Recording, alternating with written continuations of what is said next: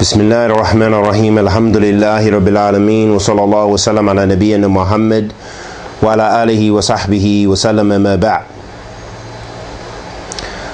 In our treatise, in our study of Aqeedah Al-Waasitiyah, we came to the portion of the treatise where Shaykh al-Islam ibn Taymiyyah rahimahullah ta'ala is making affirmation that Allah subhanahu wa ta'ala loves. And Allah subhanahu wa ta'ala loves justice. And that Allah subhanahu wa ta'ala is Al-Adil, is the most just. Allah tabarak wa ta'ala, He loves those who are purified. He loves those who are patient, etc. And so the beautiful thing about this treatise of Shaykh al-Islam ibn Taymiyyah is that he brings it full of evidence from the Quran and the Sunnah. So there's no escape for those people who try to squirm out and say, no, Allah shouldn't be described like that, or Allah subhanahu wa ta'ala is like this or isn't like that. But rather, Shaykh al-Islam brings us the evidence from the Quran, then the Sunnah of the Prophet sallallahu alaihi wasallam, affirming those divine attributes and names of Allah Azza wa Jal. قال الله تعالى في كتاب الكريم. This is dalil ala, these are evidences for that Allah subhanahu wa ta'ala loves, subhana, and that He is the most just. قال سبحانه أحلت لكم بهيمة الأنعام إلا ما يطلع عليكم غير محل الصيد وأنتم حرم إن الله يحبكم ما يريد أو إن الله يحكم ما يريد. وقوله تعالى فمن يرد الله أن يهديه يشرح صدره للإسلام ومن يرد أن يضله يجعل صدره ضيقا حرجا كأنما يصعد في السماء. وقوله وأحسنوا إن الله يحب المحسنين. وقوله واقسطوا إن الله يحب المقسطين. وقوله فما استقاموا لكم فاستقيموا لهم إن الله يحب المتقين. وقوله إن الله يحب التوابين ويحب المتطهرين. وقوله قل إن كنتم تحبون الله فاتبعوني يحببكم الله. وقوله فسوف يأتي الله بقوم يحبهم ويحبونه. وقوله إن الله يحب الذين يقاتلون في سبيله صفا كأنهم بنيان مرصوص. وقوله وهو الغفور الودود. All of those ayats في كتاب الله, they all illustrate for us that Allah subhanahu wa ta'ala possesses the divine attribute of love. That Allah subhanahu wa ta'ala is Ghafur al-Wudud. He is the all forgiving and the most loving subhanahu wa ta'ala, the most compassionate tabaraka wa ta'ala. And they also affirm that Allah loves justice and Allah is the most just. In the first verse, Allah subhanahu wa ta'ala said,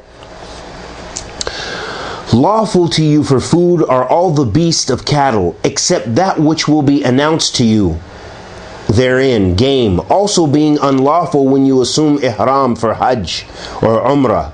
Verily Allah commands that which He wills. And Allah subhanahu wa ta'ala says, and whomsoever Allah wills to guide, He opens his breast to Islam. And whomsoever He wills to send astray, He makes his breast closed and constricted, as if he is climbing up to the sky. And Allah subhanahu wa ta'ala says, and do good. Truly Allah loves al-muhsinun, meaning the good doers, those people who love righteousness and do righteous deeds. And Allah subhanahu wa ta'ala says, and be equitable. Verily Allah loves those who are equitable, meaning those who are just. And Allah subhanahu wa ta'ala says, so long as they are true to you, stand true to them. Verily Allah loves al-muttaqeen. Allah subhanahu wa ta'ala loves those who are the pious and righteous. So it shows again Allah subhanahu wa ta'ala loves. He possesses the attribute of love and compassion, subhanahu wa ta'ala. And Allah subhanahu wa ta'ala says, truly Allah loves those who turn unto Him in repentance and loves those who purify themselves. And Allah subhanahu wa ta'ala says, if you really love Allah, then follow me. Allah will love you. Meaning that was an order for the Prophet sallallahu alaihi wasallam to say to the people that if you really love Allah, then follow me. Allah will love you. That's also evidence to show us to follow the Sunnah of the Prophet sallallahu alaihi wasallam, and that loving the Prophet sallallahu alaihi wasallam is an obligation upon us, and it is also a part of loving Allah. If you really love Allah, then follow me. Allah will love you. So if you want to get the love of Allah, it's practicing the Sunnah of the Prophet sallallahu alaihi wasallam. That is the way. That means practicing the Sunnah of the Prophet sallallahu alaihi wasallam in our dawah. Practice the Sunnah of the Prophet sallallahu alaihi wasallam and how we treat one another. Practice the Sunnah of the Prophet sallallahu alaihi wasallam and our buying and selling, and our marriage, and our transactions, and how we interact with one another socially, economically, physically, and in every which way, and how we worship Allah subhanahu wa ta'ala. All of those things, they all make up the Sunnah of the Prophet sallallahu alaihi wasallam. Those things he accepted and agreed. So if you want to gain the love of Allah, follow the Sunnah of the Prophet sallallahu alaihi wasallam. And Allah subhanahu wa ta'ala says in the last verse, Allah will bring the people whom He will love, and they will love Him. Allah subhanahu wa ta'ala also says, verily Allah loves those who fight in His cause in rows, in ranks, as if they were a solid structure. So Allah subhanahu wa ta'ala loves those who fight fi sabilillah, and they fight together. كَأَنَّهُمْ بُنْيَانٌ مَرْصُوصٌ, as if they were one single solid structure. And Allah subhanahu wa ta'ala says, and He is oft forgiving, full of love towards the pious, who are real true Islamic believers of Tawheed. This is Surah Al-Buruj. And He is oft forgiving, full of love. So Allah subhanahu wa ta'ala is oft forgiving. وَهُوَ الْغَفُورُ Al-Wudud. He's oft forgiving, full of love. So this shows us that Allah has those characteristics of compassion and love, and that He is the most forgiving, the oft forgiving, as they also translate it. The Ashariis and the Mu'tazilla, as we mentioned, that they are from amongst the Mu'attila and Ahl Kalam, they deny the attribute of love for Allah subhanahu wa ta'ala. Their contention is that it creates an illusion of shortcoming from among the creatures. And love indicates an inclination towards the person who is the object of love or derives pleasure from that person. So the Ashariis, they turn the attribute of love into the attribute of intention. So again, this is how the Ashariis, as we said before, they practice ta'wil, they practice tahrif. They change the meaning, the way in which is actually a form of negation, as we mentioned before, that they change the meaning to fit something that fits their intellect, that it feels comfortable with them, because they feel that if we say that Allah subhanahu wa ta'ala loves, then that this is an attribute that has naqs or has shortcomings. And instead they change it to mean something else. So the Ashariis turn the attribute of love into the attribute of intention, as we mentioned arada before, that Allah has that attribute as well. And say that the love of Allah and His slaves is nothing more than the fact that He intends to give them respect and reward. This is from their ta'wil, their explanation. But this is not, there's no evidence of that from Kitabillah wa Sunnatul Rasul sallallahu alayhi wa sallam. But Ahl Sunnah, they affirm it as Allah affirms it for Himself, and as the Prophet sallallahu alayhi wa sallam affirmed it about Allah subhanahu wa ta'ala. And in this respect, the Ashariis also, they have this same view with other attributes, views about the attributes of agreement, of agreeing, and Allah subhanahu wa ta'ala's wrath, and so forth. According to them, all of these are in the sense of reward and retribution, that they refer to punishment and they refer to reward, like ni'mah or blessings, instead of going to the meaning of which they're understood in the Arabic language and which they are understood by the Salaf as-Salih, by the pious predecessors, rahimahumullah jami'an. The Mu'tazila, on the other hand, they do not accept the attributes of intentions. They do not accept that the attributes of intentions are established with the self of Allah, meaning with the dhatiyah, as we mentioned, dhatiyah of Allah subhanahu wa ta'ala, with Allah subhanahu wa ta'ala's self. They do, so in fact, they negate more so than the Ashariis. The Ashariis, they practice a tahrif, they change the meaning, whereas the Mu'attila or the Mu'tazila, they negate those attributes.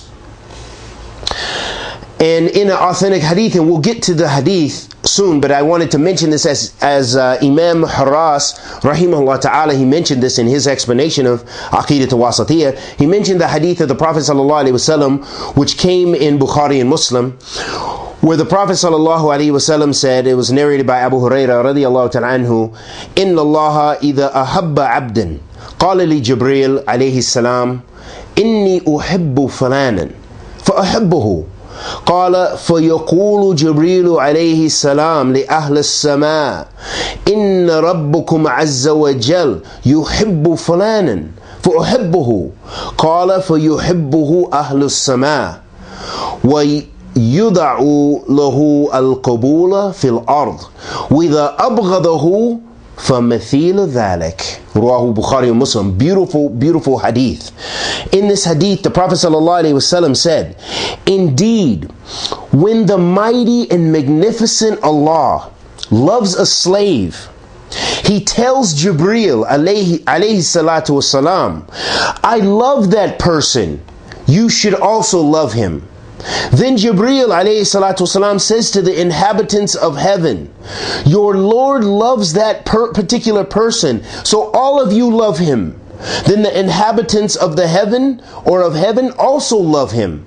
And he is given recognition on the earth, meaning acceptance on earth. And when Allah keeps enmity with someone, or Allah has enmity towards someone, then that same person, that same thing happens in this case also. Meaning Jibreel alayhi salatu wasalam is told to dislike this person because they are an evil, wicked person, and then the people of Jannah, they are also ordered to dislike this person, and then that person will not benefit in this life nor the next. In another hadith of the Prophet sallallahu alaihi wasallam, this is in the hadith of Sahih Muslim, where the Prophet ﷺ said, Inna Allaha kataba al-ihsan ala kulli shay. فإذا قتلتم فأحسنوا قتله وإذا ذبحتم فأحسنوا ذبحه وليحد أحدكم شفرته وليرح ذبيحته. رواه Muslim. In this hadith that was collected, it was the hadith in Sahih Muslim, the hadith of Shaddad bin Aus radiyallahu ta'ala anhu, that the Prophet sallallahu alaihi wasallam said, Allah has made it compulsory to do good for everything. When you have to behead a person, or when you have to execute a person, or what have you, do it in a good manner. If it becomes necessary under the law for capital punishment for someone, do it in an excellent manner. Don't be cruel and excessive and so forth. And when you slaughter an animal, do it well. You must keep your knife sharpened, and the animal to be slaughtered must have been kept comfortably. This is the statement of the Prophet ﷺ, showing us the rahmah, the mercy of Islam, and the mercy of the Prophet ﷺ, and that Islam orders us to be, that it's an obligation to do good in everything, to have itqan.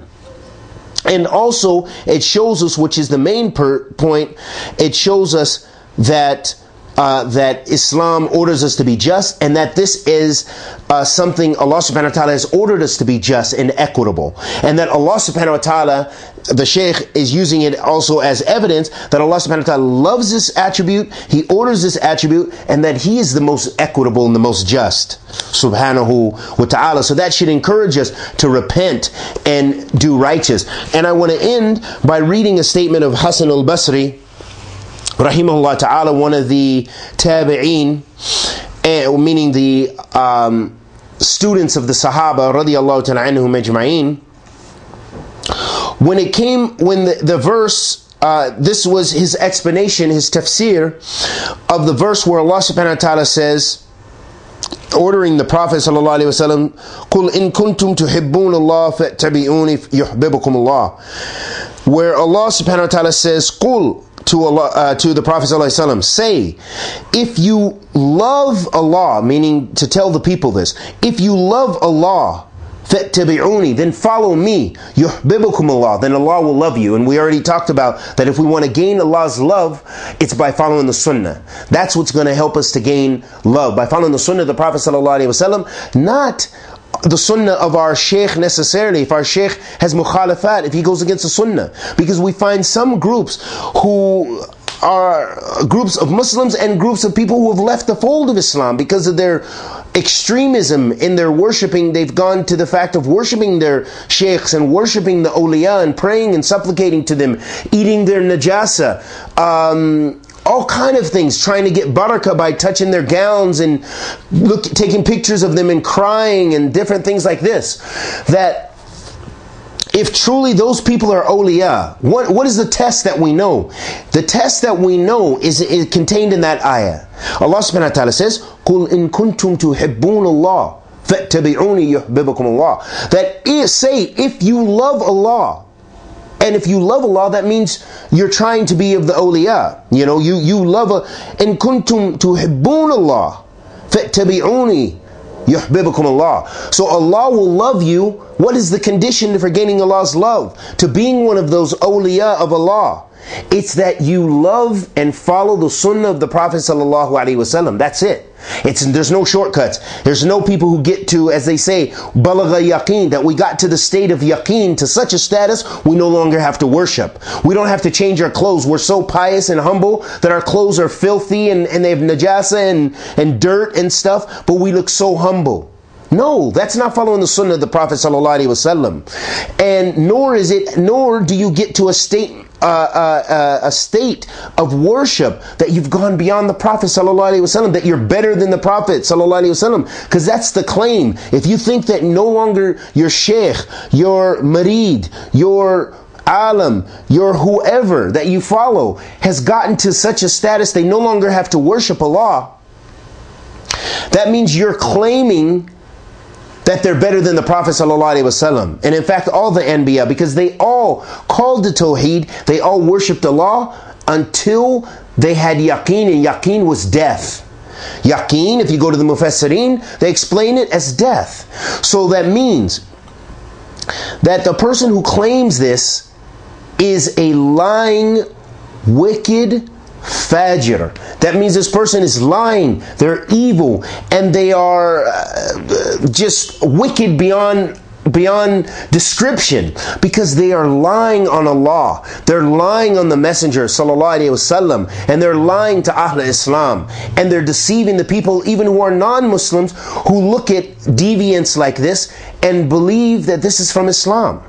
What do you think the image of those people who see the Rafidah, those people in Iran, when their festivities come up and they celebrate the martyrdom of Hassan and Hussein?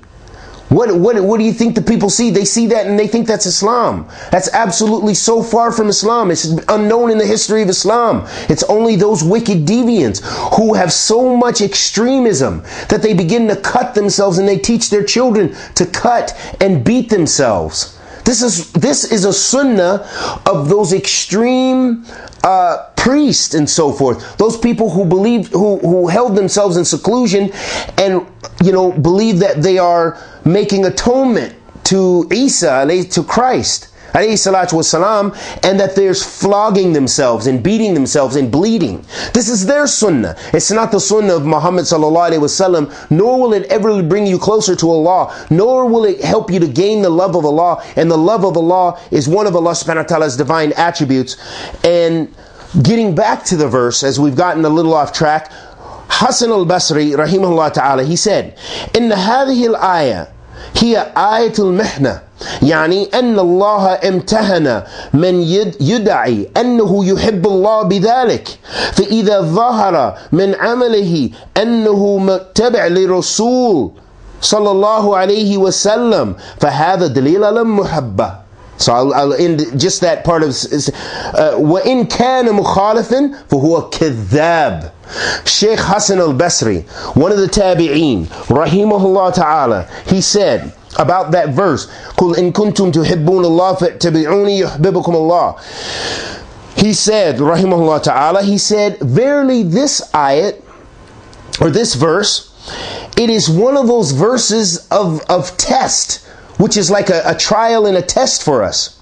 He said, and then he explains what he means. He says, يعني أن الله امتهن من يدعي أنه يحب الله بذلك. That Allah tests the person who claims that he loves Allah with this verse. This verse right here is a test for those people who claim they love Allah. We love Allah. How many Sufis say they love Allah, but they don't even follow the sunnah of the Prophet ﷺ? So this ayat right here, as Hasan al-Basri said, is a test for all of us to see, are our actions in accordance with the sunnah of the Prophet ﷺ? Then he said, فَإِذَا ظَهَرَ مِنْ عَمَلِهِ. So if it becomes apparent from his deeds, from his actions, that he is following the Messenger sallallahu alaihi wasallam, then it is dalil of his love. That's evidence for his love. His evidence for his love is what? Is that he follows the sunnah of the Prophet sallallahu alaihi wasallam. And if it is other than that, going against that, then he is a liar. فَهُوَ كَذَّابٌ. That's what Shaykh Hasan al-Basri rahimahullah ta'ala.